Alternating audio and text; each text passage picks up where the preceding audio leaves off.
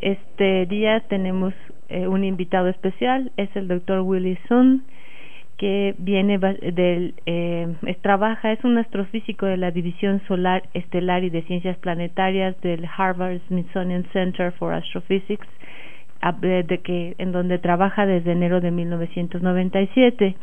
Sus principales líneas de investigación son astrofísica y las relaciones Sol-Tierra, así como los métodos de análisis y procesos fundamentales en gases y plasma. Actualmente es editor de la revista New Astronomy y es autor del libro El mínimo de Maunder, publicado en 2004. Tiene diversas publicaciones en revistas como Physical Review, Astronomical Journal, Astronomy and Astrophysics, Astronomische Nachrichten, en el Journal of Climate and Geophysical Research Letters and Earth Science Review, entre otras. Y pues ahora nos va a dar una plática precisamente sobre series de tiempo y wavelets. Le agradecemos al doctor su presencia aquí con nosotros. Thanks for having me here. And okay, got it.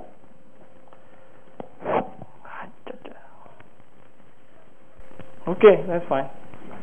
All right. I am indeed very happy to be here, and thank you all for coming.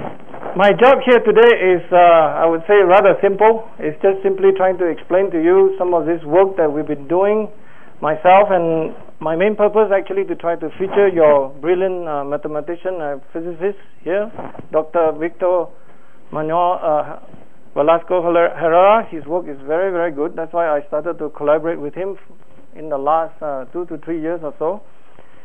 And we've been really focusing very much on techniques and also way of trying to look at data from a different way, and then somehow if you look more carefully and then have a much more accurate methods of analysis, and maybe you will get a lot more insights about what nature is trying to hide its secret. So the first picture I want to tell you is obviously the sun is very big. The physical scale is about 1 to 109.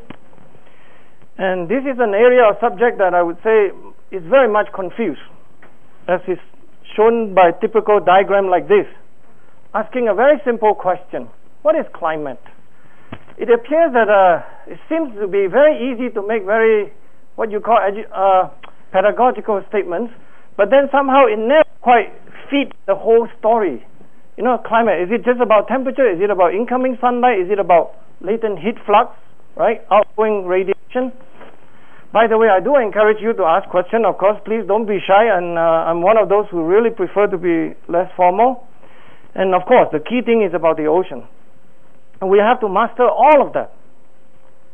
So as one particular definition would go, to study climate means, really means, not only the atmosphere, that's for sure. Of course, the atmosphere is also important. But then you somehow need to know something about astronomy, solar physics, geology, you know, all these different words. Climatology, meteorology, glaciology. Paleoecology will be very important in my talk because I'm going to show some of the work that's done from UNAM here. Geochemistry, sedimentology, so on and so forth. So it is an area that I would say one should not presume too much knowledge on any issues, in the sense that one can rule out certain specific mechanisms very strongly. This is a typical mistake, in my humble opinion, after 25 years of studying this topic very carefully, because my job is only about the truth, nothing else. What really works? So let's start with something very simple, which is actually energetics, the incoming sunlight. If you look at this picture, if you plot, let's say, the incoming solar radiation, NO mean, for the last million years until present, which is 0, if you take this NO mean from that perspective and global changes, you will see that because of the Sun-Earth orbit changes, right, by Jupiter, Saturn, and so forth, that the NO mean changes appears to be extremely small, right? Remember, 1 million years is a long time. It's only half a watt per meter square, okay? I'm trying to introduce to you concepts such as this. Although it's useful for a bit of discussion, it doesn't quite get at the truth. So one has to look a lot more carefully. So even if one assumes that this is, of course, purely assumed geometrical changes, right? You know that the Earth orbits actually have more circular or more elliptical, and then you have tail orbits, of the Earth with respect to the Sun will be actually going up and down by a few degrees, right? 3 degrees or so, not like Mars. Mars is about 60 degrees. And then you also have the precession of the equinox, right? That's on the 22,000 years. But what I'm trying to point to you is that if you think about this picture, please, better think about a picture like this. Between how the Earth system sees the incoming energy is really not with respect to the net energy change per se. It's truly related to how the seasonal distribution of the sunlight is being prescribed upon Earth. So the example is that to explain the full changes of the glacial, which is the ice ages, and the interglacial, which is the warm period, you really need to, for example, this is a famous theory by this Serbian mathematician and engineer that says by the name of Milutin Milankovic. I hope some of the students, so please don't mind some of the senior professor, I apologize. But to speak in terms of how this glacial and interglacial changes come from, apparently one of the biggest criteria would be actually how much the high latitude, which is at 65° north, summer insolation changes, because the whole issue about how the ice sheet got built has nothing to do with how much energy you change really. It's about how much the winter ice that keep coming, but how much is actually melted away. So the summer season appears to be very important. Of course, winter is also important, but for that perspective, you can see. What I put here is actually the line for 2 to 3 watts per meter square that is supposed to be caused by the changes of atmospheric carbon dioxide level. All right? That's changing from, let's say, 200 to 300 or 310 ppm, so of the order of 100 to 120 ppm. But that amount of energy forcing is only 2 to 3 watts. Whereas on an individual location, you can see the fluctuation, right? It's of the order of 100 watts per meter square. And there's no net energy change, okay? What is telling you that the seasonal distribution of the sunlight is extremely important. And one should not neglect that. To bring that home is to show you this actually two line here, the solid one, which is actually the present seasonal cycle, right? You know the difference between this is actually just caused by the aphelion and perihelion of the Earth and Sun orbit, right? So the change today actually it's only 90 watts per meter square. But if you think about the Eemian, which is the last interglacial 130 to 120,000 years ago, or 115,000 years ago, that because of the Earth is more elliptical, because now we are very close to zero, right? The shape is almost zero.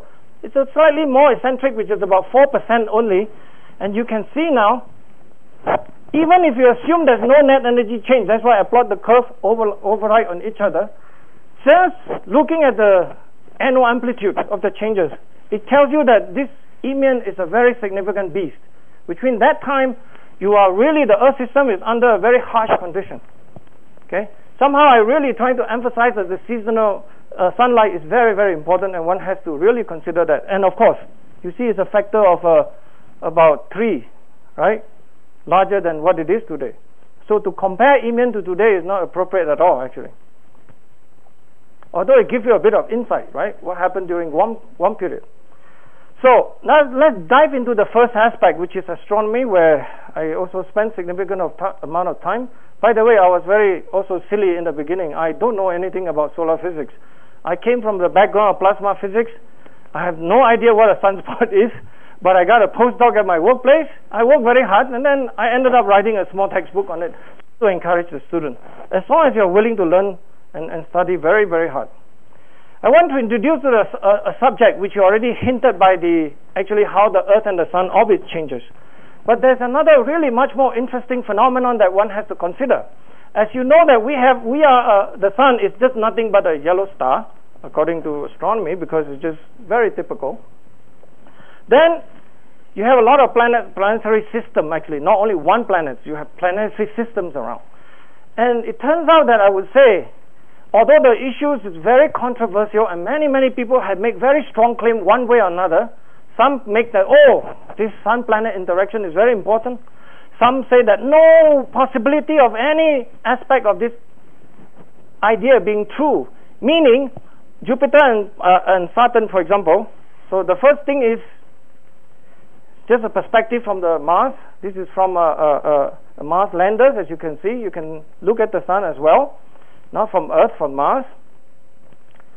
But the first point on this Sun-planet interaction is that Copernicus is not quite right. I hope that I don't get burned to death immediately. Because where is the center of the, where is actually the sun? The sun is actually not the center of the Earth system, of the solar system, right? Because the center of the solar system actually is actually, for the sun, is moving around quite a bit, because the sun is actually moving quite a bit, as shown by these orbits. Okay, this is actually showing you different position of the center of the sun with respect to what we call the barycenter, which is the center of mass. And these are motions that's being pushed by Jupiter and Saturn mainly, of course.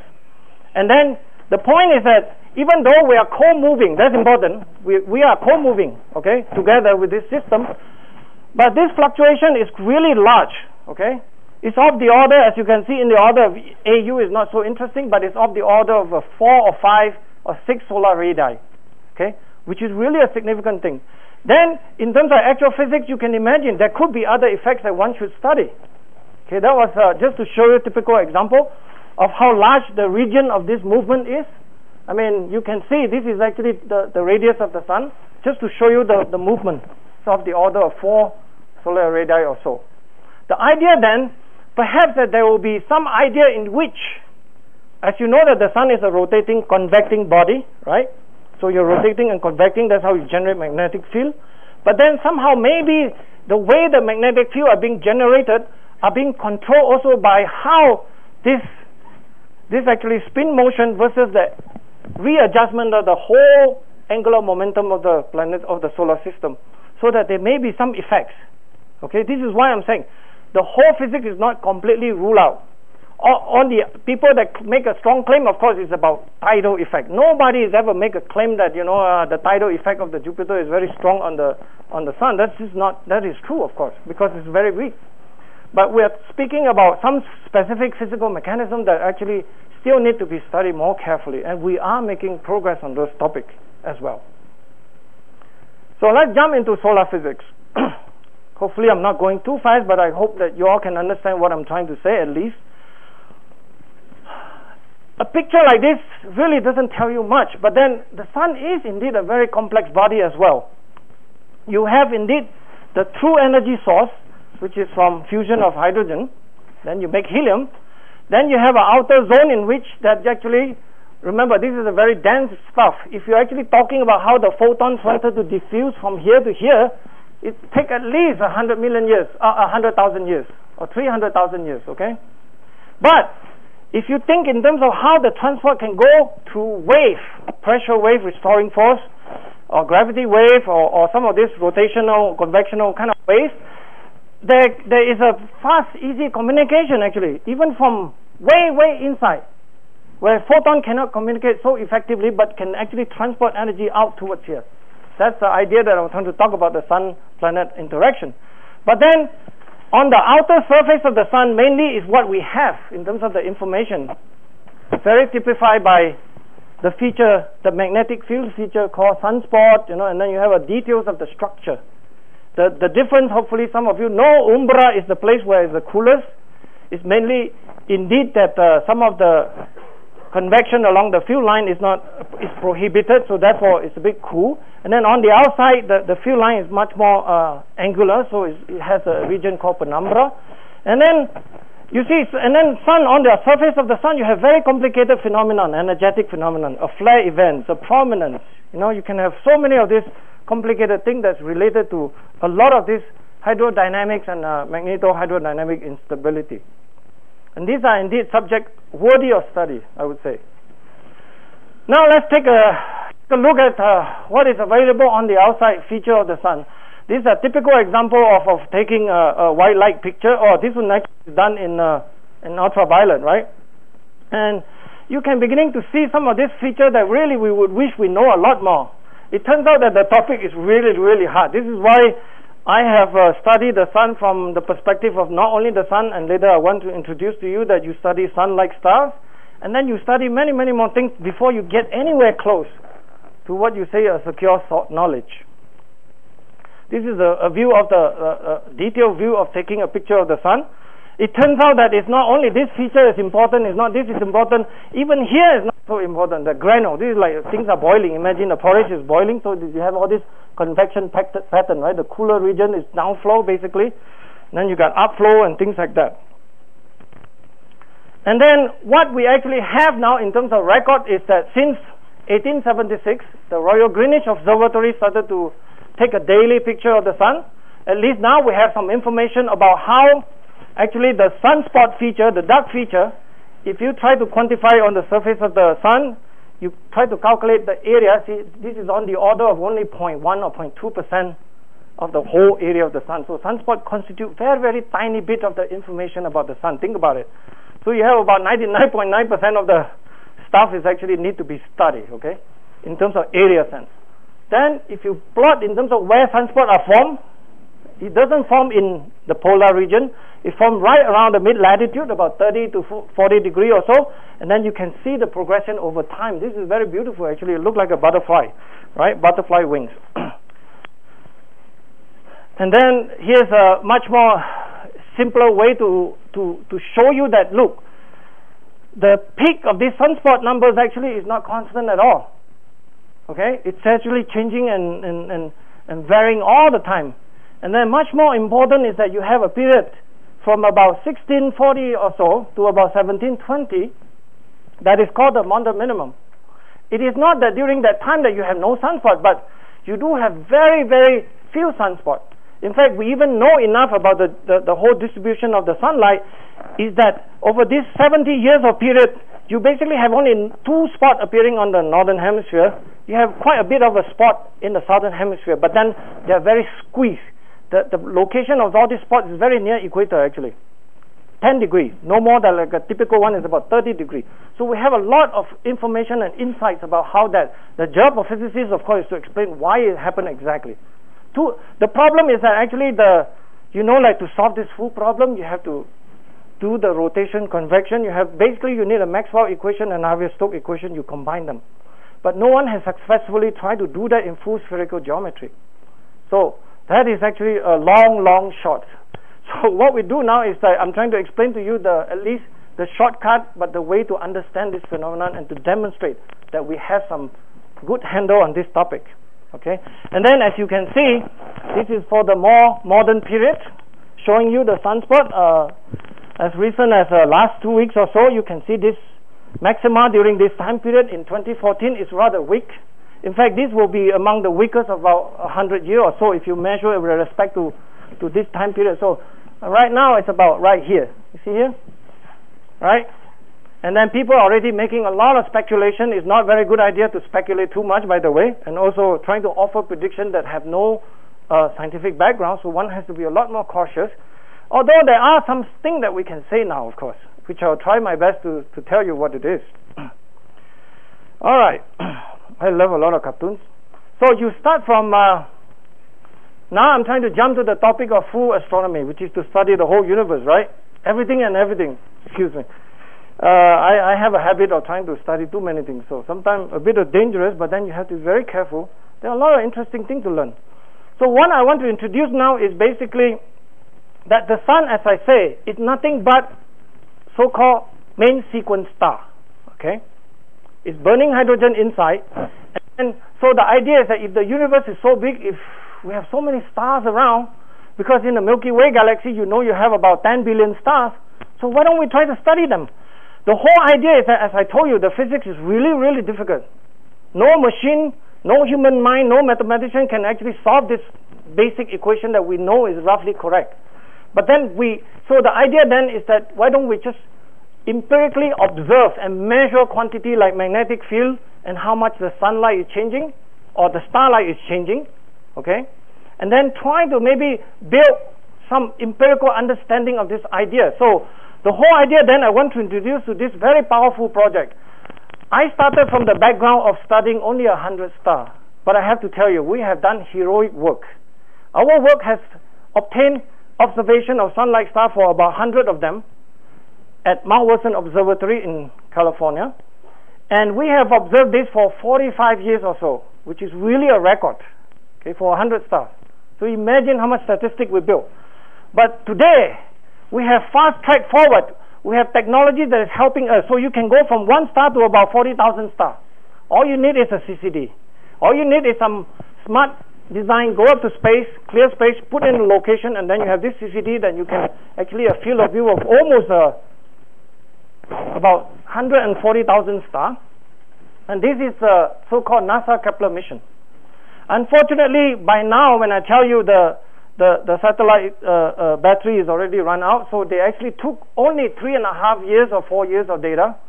But the point now is that if you have 3 or 4 years, but then you have a statistics of almost 100,000, 150,000 stars, and then much more narrow, what we call exactly sun-like star of 40,000 stars, then you probably will learn enough actually, because maybe that you watch this star A is doing something, and then the other star is doing Maunder minimum, the other star is doing up and down, all these things.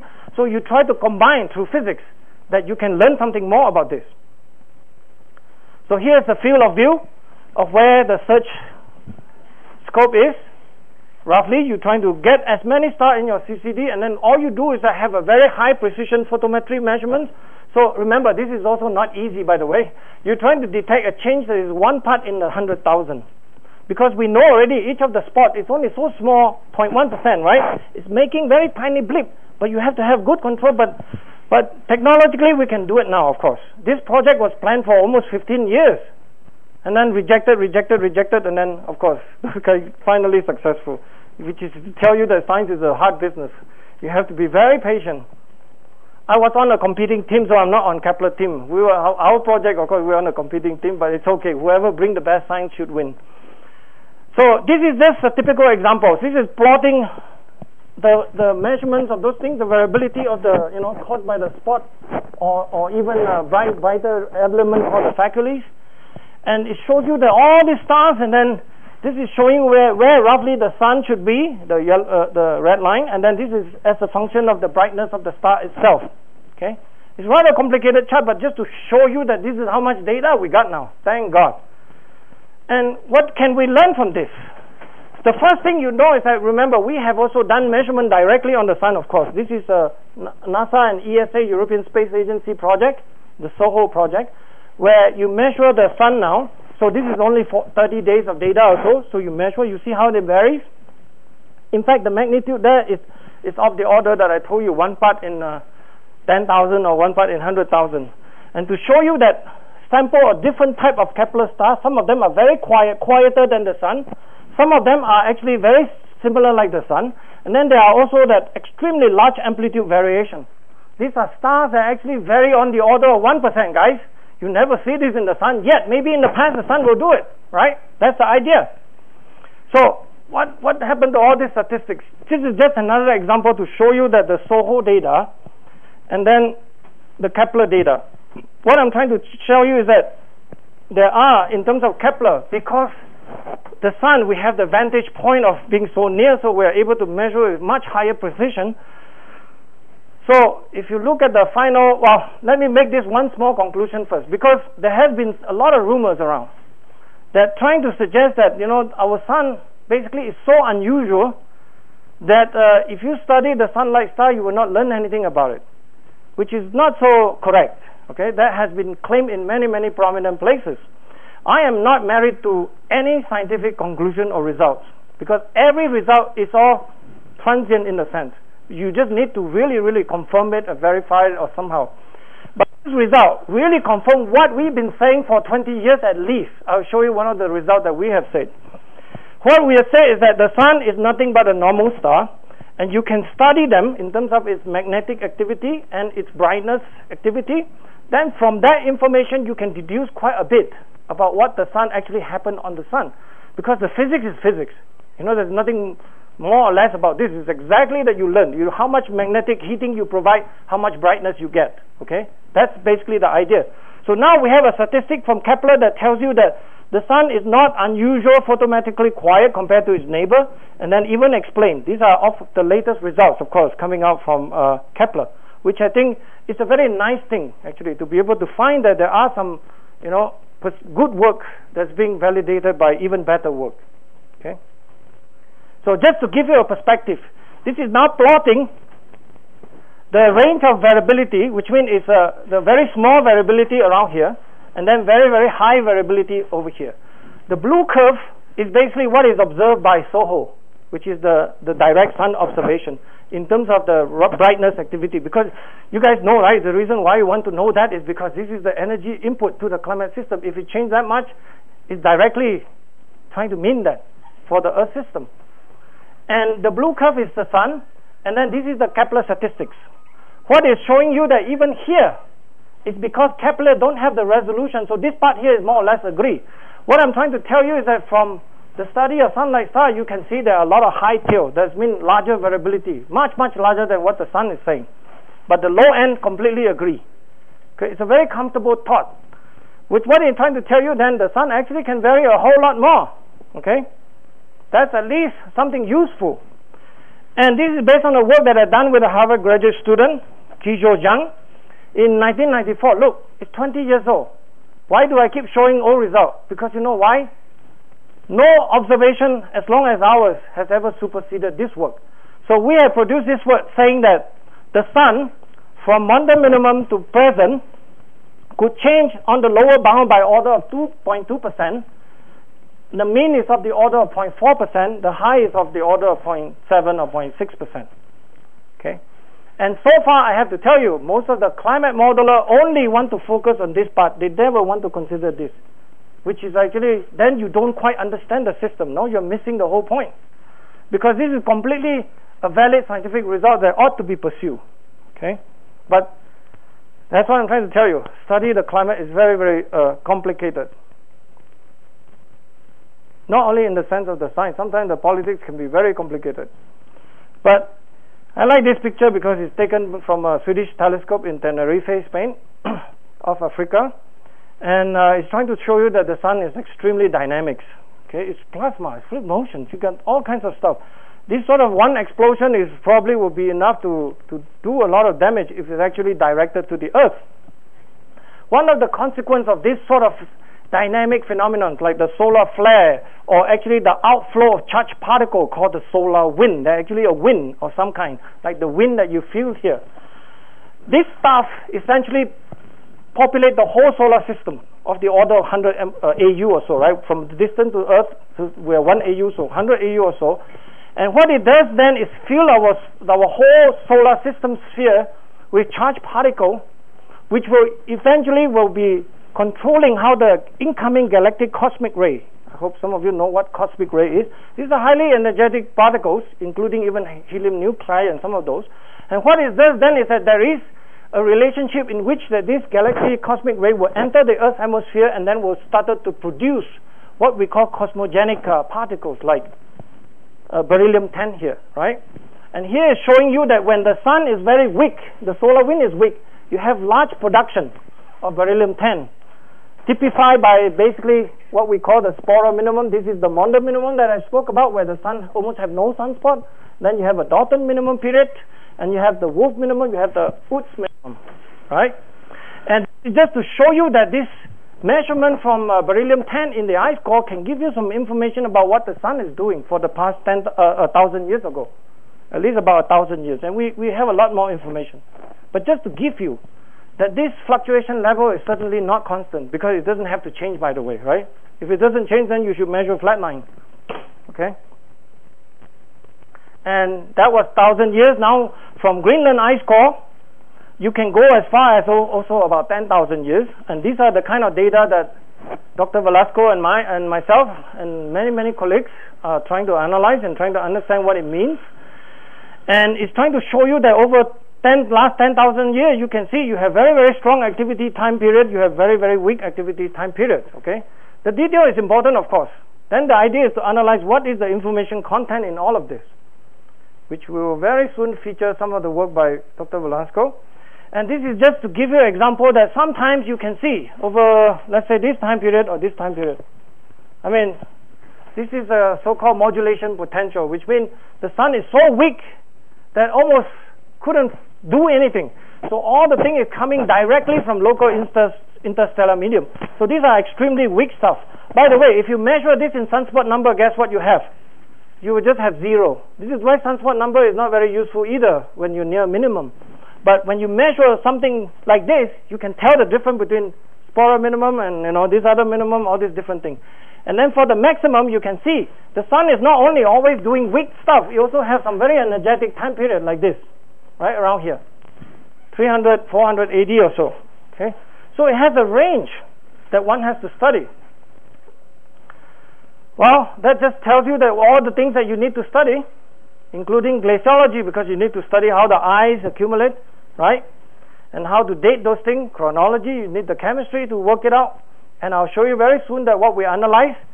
Because so far, in terms of studying the solar activity, we can use something like the beryllium-10. We also can use something like the carbon-14. I hope some of you know carbon-14 is basically one of these radioactive stuff that's being produced, and then it has a decay time of a half-life of almost like 5,800 years.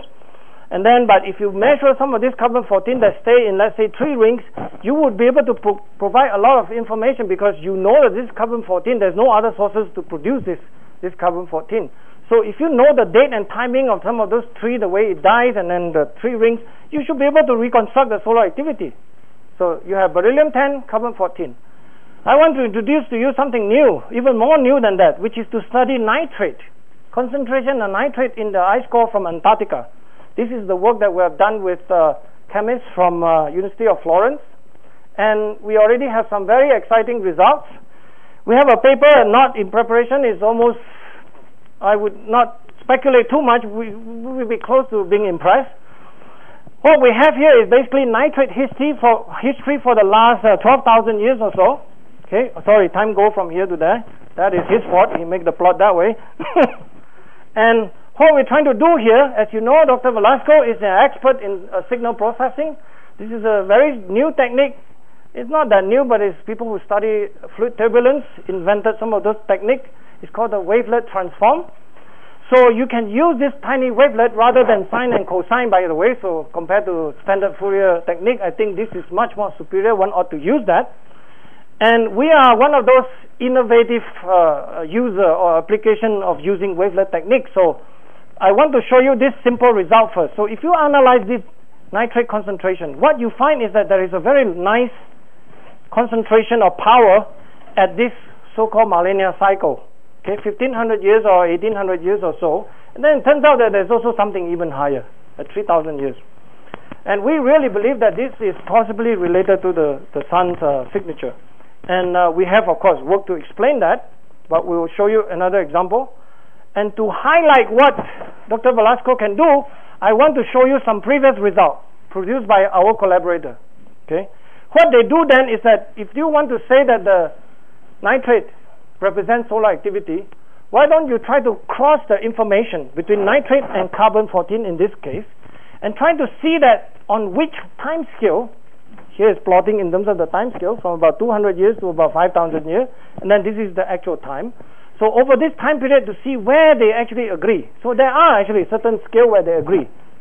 But the limitation of such process is that, as I told you, you not only have a beryllium-10, a carbon-14 or nitrate, you have a lot more series that you should analyze. And these people are limited by only doing this 2 at a time. Okay? And to show you the amount of paperwork, I will call this paperwork because I'm somewhat an arrogant, lazy mathematician somehow, that these people have to cross between 2 series and produce all kinds of data and all kinds of results. By the way, there's another very interesting notification to try to explain to you why the nitrate representing solar activity rather than any earth kind of related issues. You know, like if you correlate with the sulfur, the calcium and nitrous, the sodium content, from the ice, you will see there's no correlation. If you correlate with the solar, well-known solar activity proxy like carbon-14, the beryllium-10, you have some much more interesting relationship. But remember, this is really a lot of labor. We are somewhat refined people, so we say, forget about all this. Why don't we do something better? Which, well, here's another example of how they do it. Okay, so they have to plot 2 one at a time. And now I want to highlight this work that we have done, which is work in press. We have collaborated with people from Finland, Russia, Italy, China, Taiwan, everywhere. So we try to now cross-correlate 3 series at a time. This technique has never existed before Dr. Velasco and I look into this. So we're now able to do this for 100 series or 1000 series if you want it. Okay? So we are very excited to produce this first paper. My job here is to try to discuss with him the details of a much more mathematical works to try to explain this technique and perhaps show it to the world and give it to the world to use it. Because science is like that. It should be transparent. You should be able to apply this. And for here, we show you that for 3 solar activity proxy, there are some hints, indeed, of the well-known. Because the point is that these 3 proxies are completely different archives. Carbon-14 comes from 3 rings. Beryllium-10 comes from ice. Some of these beryllium-10 are actually from Greenland, because from Antarctica is not as good. Our nitrate is from Antarctica. The completely different regional phenomenon if you think that this is basically Earth processes controlling this. If it's Earth processes controlling this, I don't think this 3 would agree in that time scale. Okay? There are a lot more details, of course. I do encourage you to read the paper, and I do encourage Professor Velasco to give a speech on this topic when he gets to it. It's up to him. And then I want to show you that even finer resolution, that we have nitrate concentration that you can compare with beryllium, and then you can do all kinds of study. Here's another preliminary example of what our technique can do. We combine 2 different nitrate data sets because it's measured by one Indian group and one of this Italian group. And the Indian folks has given us the data too. And then cross-correlate, and then it turns out that you can see, this is that famous so-called, well, people like to call it Gleisberg. We like to call it Yoshimura and Gleisberg. If you read our paper, you know why. Because credit is important. Who did it first? And on this time scale, 60 years, there seems to be some very interesting coherent time scale. Okay? So it's really a lot of exciting work ahead. This is just to give you a preview of what we can do. Okay? And we of course, open for collaboration if you have some good data over the Holocene. So just a brief conclusion, which is don't even have to use my own words. For this famous person, Professor Gerard Bond, who already passed away, but he has studied very carefully about how the ice, the drifting ice from the North Atlantic, and then how actually the grain is falling down into the ocean sediment, where he studied the details. It turns out that he found a lot of this 1500 years kind of a cyclical modulation of that, and then he suspects that it's related to solar activity. And the last place in which you get one of this low, because you get a lot of this low, which for him is basically high, a lot of the grains, because it's only cold period that this thing is drifting south, the ice. And then the last one was Maunder minimum. So it shows you that it may not be coincidental at all. There's a physical relationship that one ought to pursue. And indeed, it is our duty to try to learn more about this. Now, to introduce you more fun stuff about Maunder minimum, because sometimes coal is not completely all bad. One of the most famous time, which is again, like I told you, this is now trying to measure not the solar activity, just to measure, let's say, 3 rings index. We're trying to measure maybe the moisture or the precipitation. This is from this record, actually, I believe is from somewhere near Italy or even in Southwest, where you can measure the climatic information. You can clearly see that over this time period from 1600 or 1640 or 20 or so until 1710, the ring index is a bit smaller than average. Okay, in fact, it's one of the more exceptional period compared to, well, here is also good, but it's much shorter duration. That's probably related to the Dalton minimum. This one is related to the Maunder minimum. But over this time period, because of the particular condition, guess what we get? We get this beautiful violin. Dr. Velasco's daughter played violin, so I thought I'd show him a little bit of, you should buy one of these for your daughter. So Stradivari violin, right? So you need to know what? Ecology too, right? You need to know how the plants respond to the climatic variables, okay?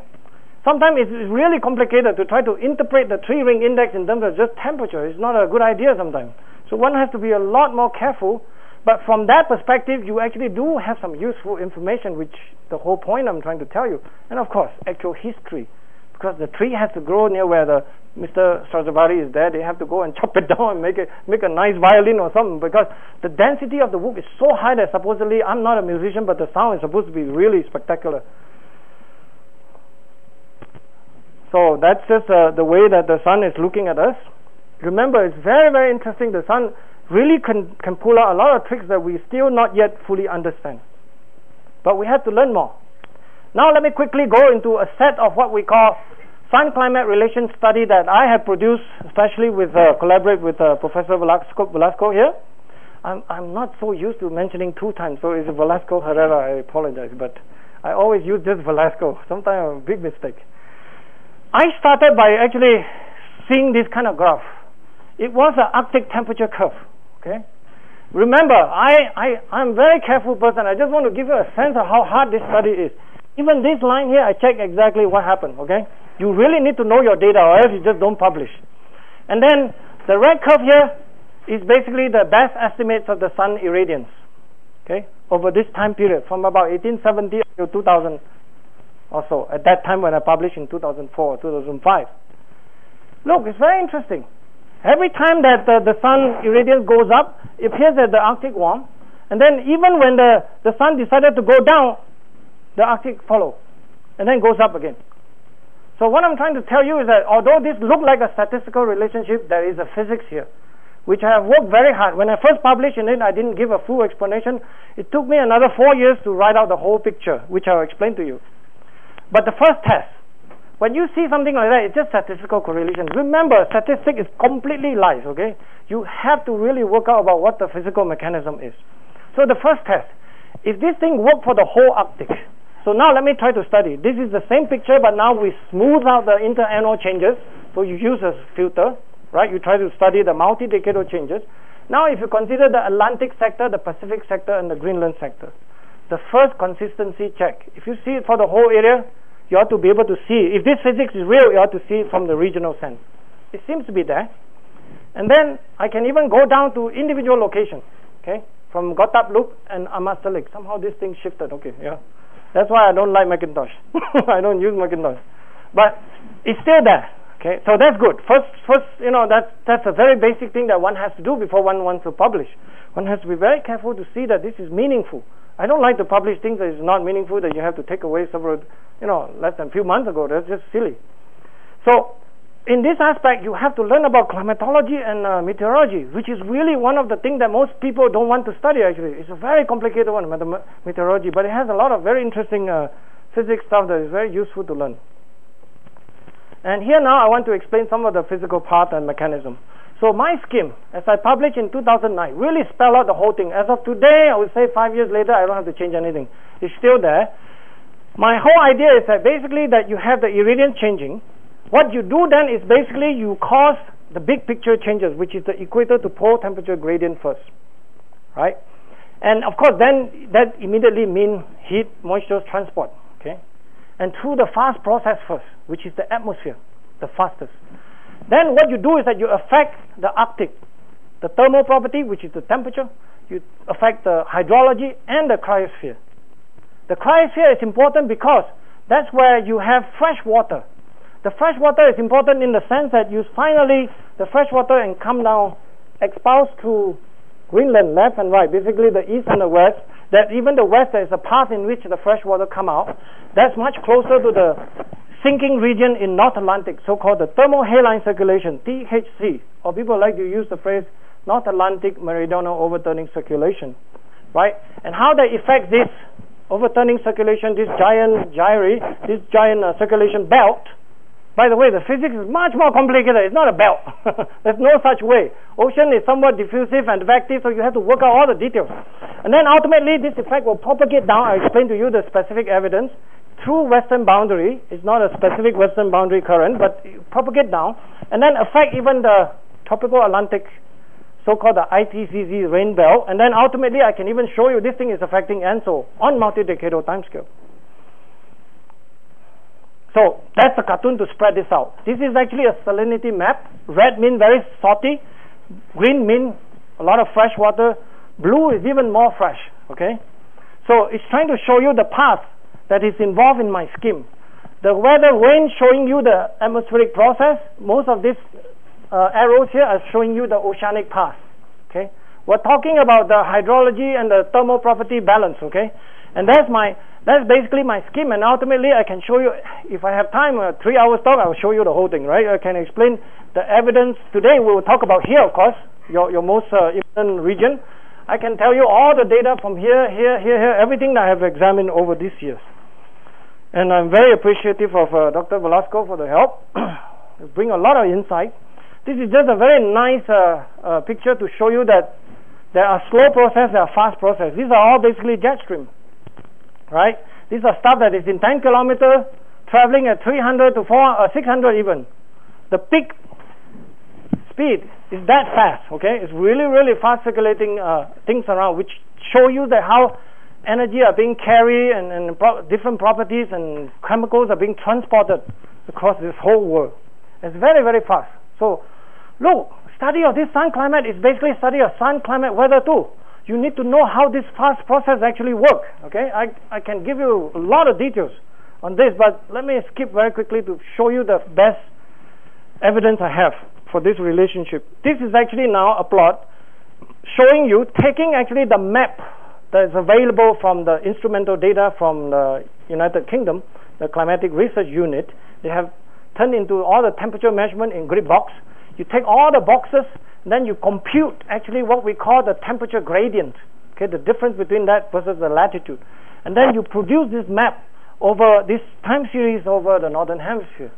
I hope you will not be surprised if I put my solar curve on it. Okay, this is trying to tell you that there are a lot of physics involved, and if the sun can modulate this thing on a large scale sense, then it ought to tell you a lot of information. By the way, I hope that you do have time to read this paper that I just published in 2013, and it tried to tell us a lot more story, which I don't have time to get into now, but it's very, very interesting in terms of climate dynamics. It's all about studying dynamics. It's not forcing and feedback. It's all about dynamics, evolution of the dynamics. I hope some of you know that this system is somewhat chaotic sometimes. So, you know, and of course there are also some. Now I'm trying to explain. Let me move a little quicker. I'm trying to explain to you that why do you need this ocean conveyor belt to work? Okay, this is a very, very not so easy to explain, because it could be just a surface, you know, like Gulf Stream. Gulf Stream is just a surface phenomenon. Why do you need water that is forming, you know, basically winter when you have a convection system, that the water actually go from surface all the way down to 2,000 meters, guys? There's a lot of energy involved. And what I'm able to show to you is that it has to involve this, because the work by Professor Peter DiManoco from Columbia on Lamont, I show you that he drilled core around that area in Nova Scotia, where one of the core is at about 1,000 meters, one is about 1,800 meters, and to try to measure magnesium-calcium ratio to show you the bottom water temperature. They have very slightly different property. Okay, you can see over time, 4,000 years, the behavior is very different. But now let's come to this part here, where we're trying to correlate with the world. It's obvious that if you take the top one, the 1,000-meter one, it will not show. This is now the bottom one. Okay, show you the bottom return path is very important. If you compare with, let's say, some work done by David Loon and Bill Curry from Woods Hole, or you showed with this much more famous, this work for titanium measurement from Caracal Basin, is to measure the titanium so that you can measure actually how wet and how dry, so that this stuff is actually coming up from the river in Venezuela, right? So it's showing you this. But you can see these two completely different places. They are related. Okay, but they're related to the bottom water. It's not the top water. That shows you that you have to invoke thermohaline circulation. Okay, and here's another puzzle, right? If you look, I'm plotting here. I'm showing a work from Professor Jensen from Norway, Bergen, showing you their estimates of the proxy of the Nordic temperature, and this is the Caracal Basin Titanium Index. Remember, Norway is up here. Hey, just know the geography. Why would they correlate? Okay, obviously the answer maybe is supplied by this kind of linkages, which is really, really important. It told you that fast process, slow process, all somehow coordinate. And if you understand in terms of other, here's a very important piece of evidence. It turns out that the effects I told you started from the convecting side. Okay, there are a few convecting sides. One is in the Labrador Sea, one is in the Norway area. Okay, this is the stuff where you water sink down, so you form the bottom part of the flow, and then of course supposedly you go to the Southern Ocean, and then the upper part of the layers go through the Gulf Stream, right? But how do the signals propagate from north to south? It's actually through this process. What is important here is basically to try to show you, this is actually about your region now, which is in the equatorial tropical Atlantic. where it's showing you that if you measure the temperature in the northern Atlantic and then southern, then you measure this stuff that is actually a dipole. Every time it's warm here, it's cold here. Warm here, it's cold here. Right? So there's this dipole relationship. If you plot that, which is actually this curve, the red curve, and then if you plot this stuff called this is the convective thickness of the water. You can measure that, okay, how thick or how thin it is. It's going up and down. It has a lot of interannual variability. But if you correlate these two, if you measure it at the same time, it won't work. It has out of phase relationship. But if you put this one in the Labrador Sea and then you take the tropical Atlantic dipole, if you delay by 5 years, it shows you that the time to go to there is 5 years, more or less reasonable. If through western boundary current, it's even faster, by the way. So this is a very special kind of trapped Kelvin wave that is very important, and it's spelled out completely by this guy from oceanographer from Woodsole. I know his name, of course, I know him. And then this is one of the results that I published that shows you that this relationship. This is my solar activity stuff again, and then this is the best estimate of so-called from all the instrumental data of the overturning circulation. Measure in units of sphere drop, right? Because it's a volumetric flow. And here, again, if you plot it at the same time, it won't work. All it's saying is that there has to be a delay in the system. That's a physical test of the theory. If your theory is correct, and you know that this thing takes time to propagate from one place to another, here I require 10 years, which means the sun started about 10 years ago, and then what you are seeing is the 10-year response after that. There is some relationship. And then, Mr. Velasco, future later we will talk about that, but that's dangerous. We don't want to get there. But I want to show you that around your area, now I want to focus on this bottom part. This is the bottom flow that is going back and coming through the Florida current. But do we have evidence actually from paleo evidence? There's a lot of different evidence and different time scale, but I want to focus on is 1 to 2,000 years. And then this is the surface. This is the wind-gyre system. This is the Gulf Stream stuff. But the bottom one is much more interesting for me. But there's actually work done by Bill Curry and the student, David Lund. They have produced a beautiful work. So much delta 18, from many, many places. They compute gradients and all that. Somehow they were able to resolve the flow. So the history of this transport through the Florida current is showing you like this. Which means when you are warm, actually it's a bit faster. When you're cold, it's a bit slower. Okay, somewhat consistent with our picture, but what I'm trying to tell you that you have. Because remember, Little Ice Age is a time period in which the Earth indeed built to a very large ice mass. Okay, that's why you call Little Ice Age. Because the last Ice Age was 20,000 years ago. Right? This has only happened about 400 or 500 years ago, that you indeed have a bit of a slowdown in the transport. Okay? You see, to study this, you need all of that, okay? You need to study sedimentology, so on and so forth. And then, of course, key thing is oceanography, which most people also don't want to get into, but I tell you, oceanography is a bit of a secret that you have to study that very, very carefully to understand all that phenomenon. Finally, what does it have to do with Mexico? All right, let me tell you now what I understand about this. By the way, I completely a novice, so I'll share with you my own understanding. But I just looked this up over the last 2 months. I think I understand now. I want to tell you something that I felt somehow unique because I don't see it being discussed yet. Just to, not to show up, but this is to tell you what I understand about this problem. The first one is from UNAM famous group, Lozano Garcia and the student.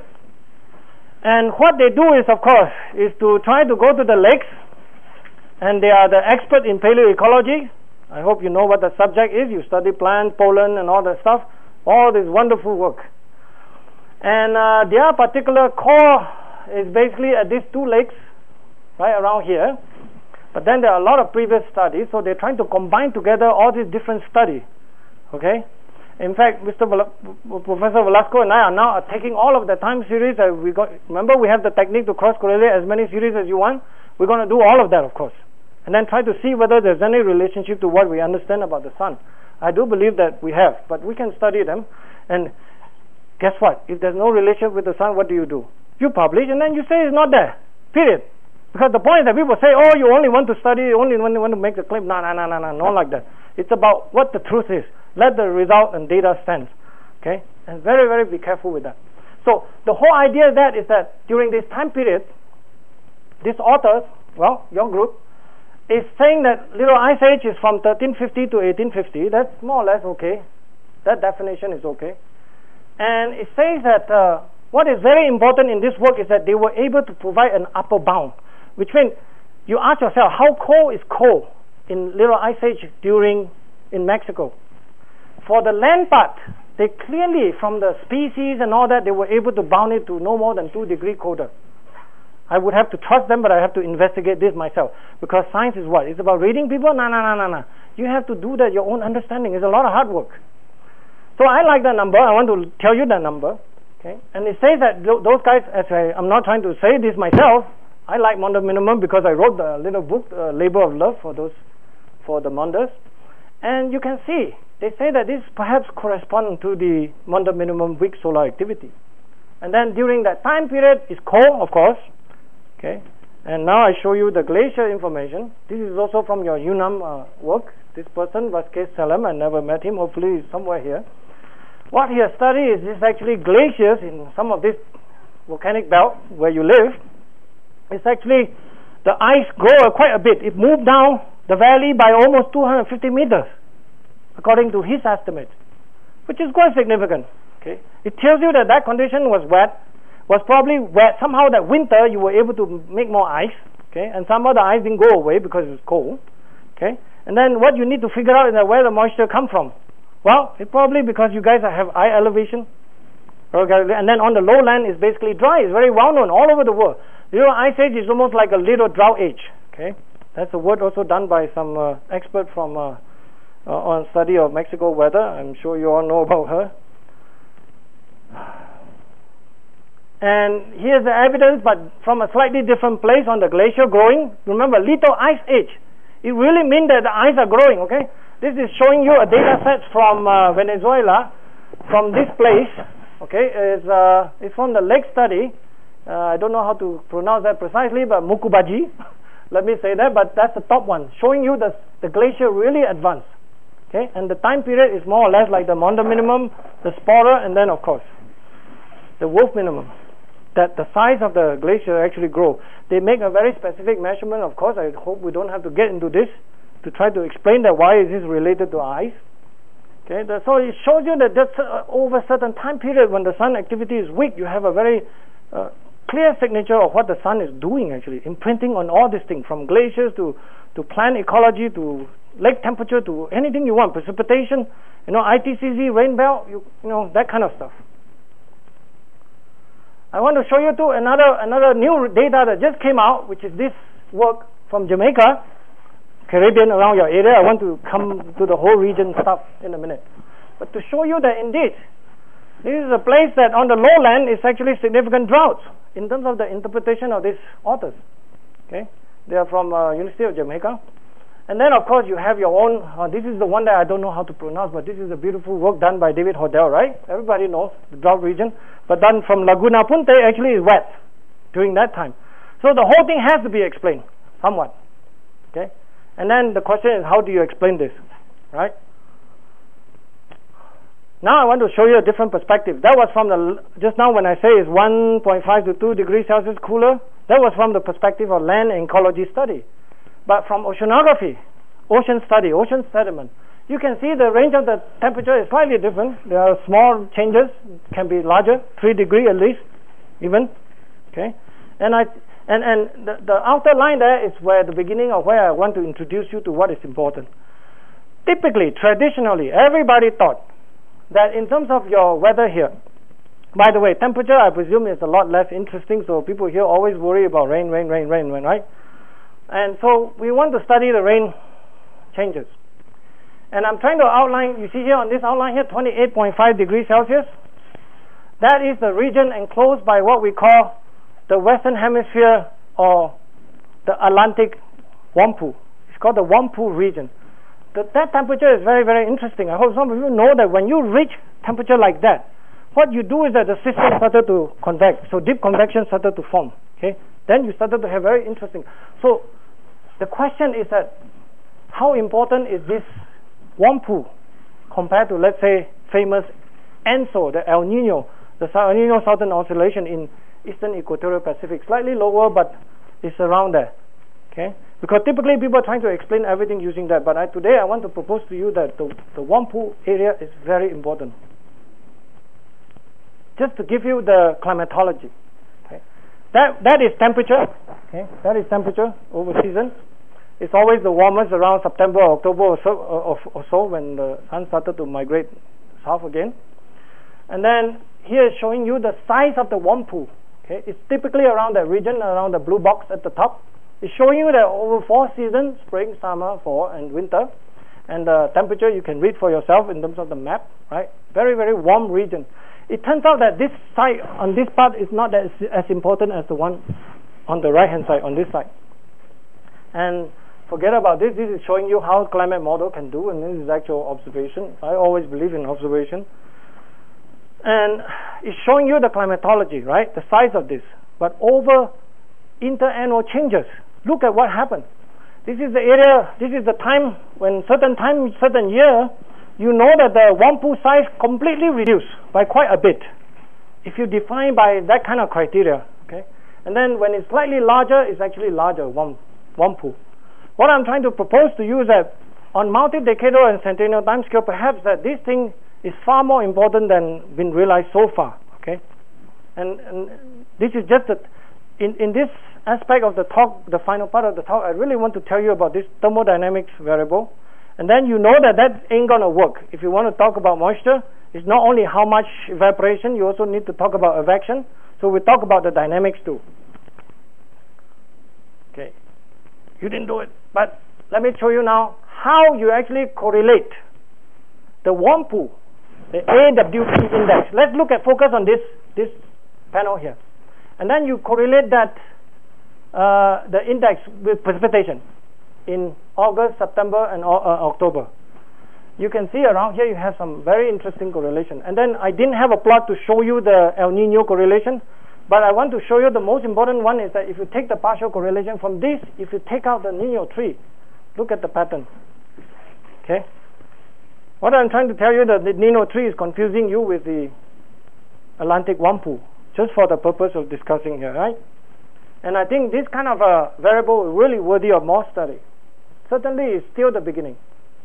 Because so far I think most of the work on this area just started to publish maybe around, 2000 something or so. And here now, what I'm trying to point in this stuff is that what is important here? I would say that the Atlantic warm pool area, you also have, of course, the rain belt, which is called the Intertropical Convergence Zone, ITCZ. You all know that, right? This is for summer, this is for winter. Winter, you see, move way south. And then another really, really important one is actually low-level flow. Okay, it's called the Caribbean low-level jet, CLLJ. Okay, that variable. And then now it's showing you the path of that flow. And I think these are very important to consider. And I would propose that during Little Ice Age, this jet flow is a bit higher. Okay, the warm pool didn't completely disappear.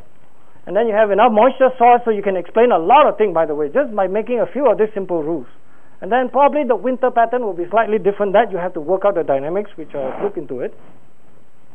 And then just to introduce you that this zonal wind is actually quite strong, 40 kilometers per hour, very fast wind. These are the low-level jet, really almost near surface. By the way, this is pressure units, right, the height. You all know this is sea level, and then this is up a little bit. It's around 920 or so millibar, or hectopascal. I'm focusing only on July, of course, because that's where it's more important than the winter stuff. But it's trying to show you that this jet intensity, this low-level jet, is very, very important as well. And then this is showing you the correlation, as you can see, winter, not as interesting as summer, right? You can see the very significant region that is related to how strong and how weak the intensity of the low-level jet is. Okay? And I propose that these are the four ingredients that you would need to have a much more complete story and explanation about when to anticipate drought or not, right? Probably you also have to worry about rain. But then there's another very important thing to control this low-level jet, actually. It's actually a temperature, sea surface temperature around tropical North Atlantic region. Okay? These are basically 10 to 20 degree north, right in the stuff. I don't have a map to show you. But I want to show you my theory that I published independent of all the stuff that I just say, if I plot the sea surface temperature around that region, okay, and then I plot my sun estimates, solar irradiance estimates, it doesn't look that good, okay, and that is taken from what we call tropical North Atlantic. It's a very key region also for formation of hurricane, okay, by the way. And well, you can see the exact coordinate, but it's more or less in that region. It's well known, because that's the high pressure region that control where the jet is placed, and even ITCZ have to fight against those things. And then ultimately, if you shift it, which is my theory, predicts that there ought to be a delay, because remember, my effects all started in the Arctic, propagate down, and then it's doing that, okay? So I think that at least some of this picture is still consistent. And then now I want to add in the final picture, which is the ITCZ, the rain belt. The rain belt, of course, over the whole year, it's shifted quite a bit. But on actually centennial, like 1200 years, like 2000 year time scale, over that time period, if you plot this particular index, this is actually done by people from settlement in the Gulf of Mexico. Actually, your colleagues, Thor and those guys from USGS to Denver. And they measure this abundance of this particular species, and supposedly this species will give you some information on the ITCZ rain belt, and more north or more south. When it's cold, actually the ITCZ rain belt tends to be pushed further south, okay? And then when it's warm, it actually tends to be pushed further north, okay? And what is plotted on the blue one, which is trying to show you the estimate of the, remember we talk about solar activity proxy, this is using only carbon-14. It's showing you that every time you have a low solar activity, you tend to have the ITCZ move a little bit south, and this relationship seems to work, okay? Although their dating is extremely bad. These people are shifting the thing by about 100 years, okay? And that's important. Actually, that's why the dating is important, okay? But at least what it's telling you is that it's very hard to reject the hypothesis that the sun doesn't correlate with these things, okay? Science is about rejecting a hypothesis, right? It's not about confirming anything. You can't confirm anything or 100% sure. No such thing. Okay? I hope that lesson is important. And then just to sketch you the final dynamics, because people have proposed this kind of picture before about how the tropical North and South Atlantic dipole, the temperature, surface temperature, is actually causing the ITCZ to move north and move south. But I have a much more complete picture. I added the Arctic freshwater source, and that has a relationship with how fast and how slow the overturning circulation in the North Atlantic controlling it. So my full picture is trying to tell you the constraint of this interhemispheric SST contrast is not too demanding. What I'm trying to tell you is that this picture is completely within the true reality that I suspect. It's showing you that during strong MOC, you have this thing move a little bit north, and then during cold time it moves a little bit south. The ITCZ moves out. But I say don't forget the Arctic freshwater source, because I think the fastest process is to do that first. It's very hard to imagine what can cause the gradient to do these things in the Atlantic itself, the tropical region. So finally, I do want to show this very impressive thought. In my point of view, Dr. Velasco was not impressed. He said it has to be true. Dr. Velasco has just produced a very beautiful work, in my opinion. It's basically how to estimate the total solar irradiance using only giving, he has a new technique that somehow tell this automaton, these machines, to learn how to actually interpolate and how to make gases by giving some information like beryllium-10 or carbon-14, which is very elegant mathematically. And what he produces is actually time series of the solar irradiance plotted in red.